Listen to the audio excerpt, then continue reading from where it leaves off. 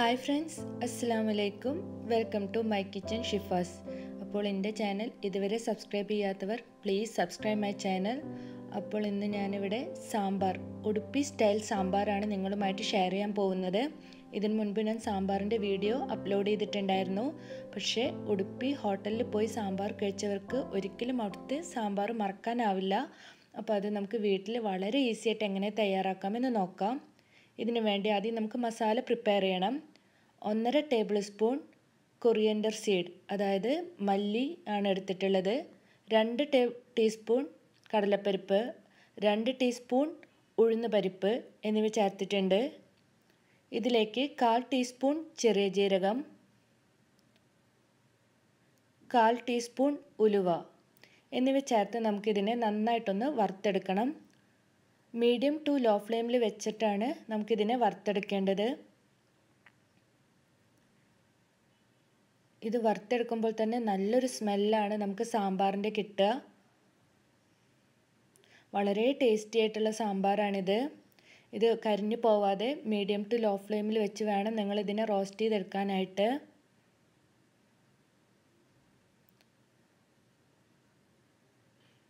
അടുത്തതായിട്ട് ഇതിലേക്ക് വറ്റൽമുളക് ചേർത്ത് കൊടുക്കാം.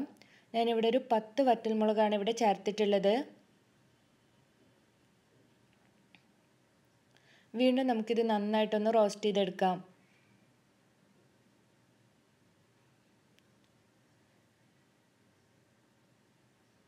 ഞാൻ ഇതിലേക്ക് വേണ്ട പരിപ്പ് വേവിക്കുന്നത് കടലപ്പരിപ്പ് ഉപയോഗിച്ചാണ്.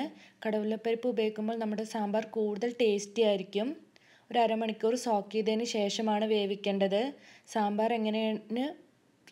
സാമ്പാറിന് പരിപ്പ് എങ്ങനെയാണ് വേവിക്കേണ്ടതെന്ന വീഡിയോ ഞാൻ ഇതിനു മുൻപ് സാമ്പാർ അപ്ലോഡ് ചെയ്തതിൽ ഇട്ടിട്ടുണ്ടായിരുന്നു.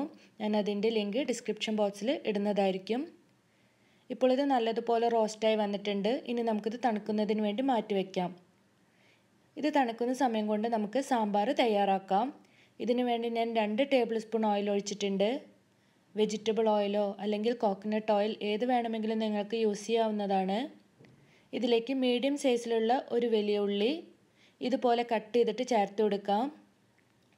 ഇതൊരു 2 മിനിറ്റ് നമുക്ക് വഴറ്റി കൊടുക്കാം. ജസ്റ്റ് ഇതിൻ്റെ റോ സ്മെല്ലൊന്ന് മാറിയാൽ മതി. നല്ലതുപോലെ ഗോൾഡൻ ബ്രൗൺ കളർ ആവേണ്ട ആവശ്യമൊന്നുമില്ല. നിങ്ങൾ കൂടുതൽ സാമ്പാർ വെക്കുകയാണെങ്കിൽ അതിനനുസരിച്ച് അളവ് കൂട്ടിയിട്ട് എടുക്കാൻ ശ്രദ്ധിക്കണം. എന്തെങ്കിലും സംശയമുണ്ടെങ്കിൽ കമൻറ്റ്സ് ബോക്സിൽ ചോദിച്ചാൽ മതി. ഇതിലേക്ക് അടുത്തതായിട്ട് ഒരു ഉരുളക്കിഴങ്ങ്, മീഡിയം സൈസിലുള്ള ഒരു ഉരുളക്കിഴങ്ങ് ഇതുപോലെ അല്പം വലിയ കഷ്ണങ്ങളാക്കി ഇട്ട് കൊടുക്കാം. ഒരു 5 കൊത്തമര ചേർത്തിട്ടുണ്ട്. നിങ്ങൾക്ക് ഇഷ്ടമുള്ള വെജിറ്റബിൾസ് ഇതിൽ ആഡ് ചെയ്യാം. സാധാരണയായി നമ്മൾ ഉടുപ്പിയിൽ നിന്നൊക്കെ സാമ്പാർ വാങ്ങിക്കുമ്പോൾ ഉരുളക്കിഴങ്ങ്, ബ്രിഞ്ചാൾ, അതുപോലെ ഡ്രം സ്റ്റിക്ക് ഇവയൊക്കെയാണ് കിട്ടാറ്. അത് തന്നെയാണ് ഞാനിതിൽ ആഡ് ചെയ്തിട്ടുള്ളത്. ഇതിലേക്ക് ഒരു മീഡിയം സൈസിലുള്ള തക്കാളി ഇതുപോലെ അരിഞ്ഞിട്ട് അതും ചേർത്ത് കൊടുക്കാം. ഒരു മുരിങ്ങയ്ക്ക ഇതുപോലെ വൃത്തിയാക്കിയതിന് ശേഷം കട്ട് ചെയ്തിട്ട് അതും ചേർത്ത് കൊടുക്കാം.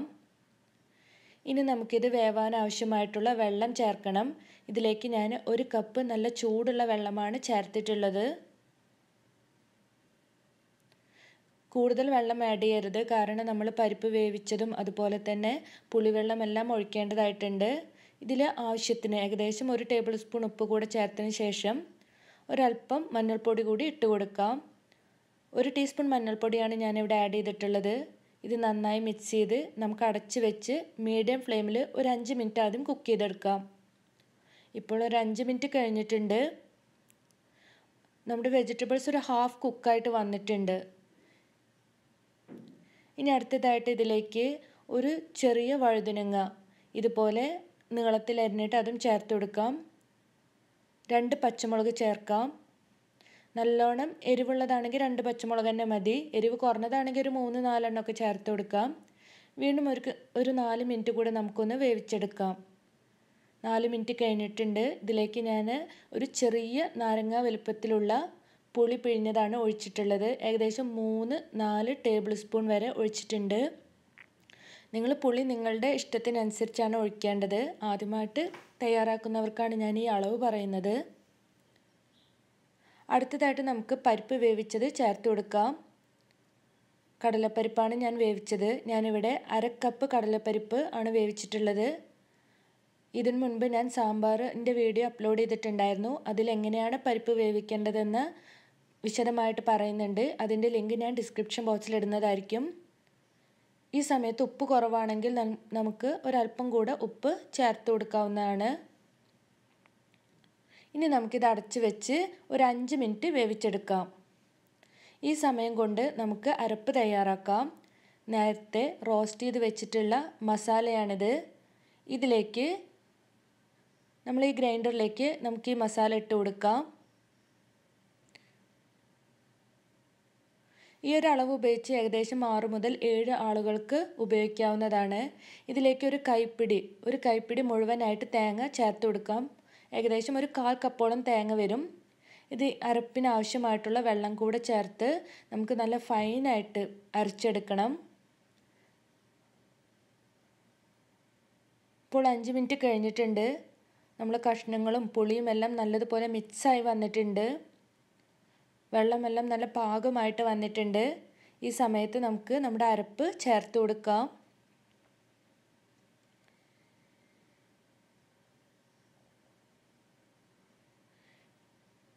ഇതിലേക്ക് ഒരു അല്പം ഏകദേശം 1 കപ്പ് വെള്ളം കൂടി നമുക്ക് ചേർക്കാം. ചൂടുള്ള വെള്ളമാണ് ഞാനിവിടെ ചേർത്തിട്ടുള്ളത്. ഇനി നമുക്കിത് നന്നായിട്ടൊന്ന് മിക്സ് ചെയ്ത് കൊടുക്കാം.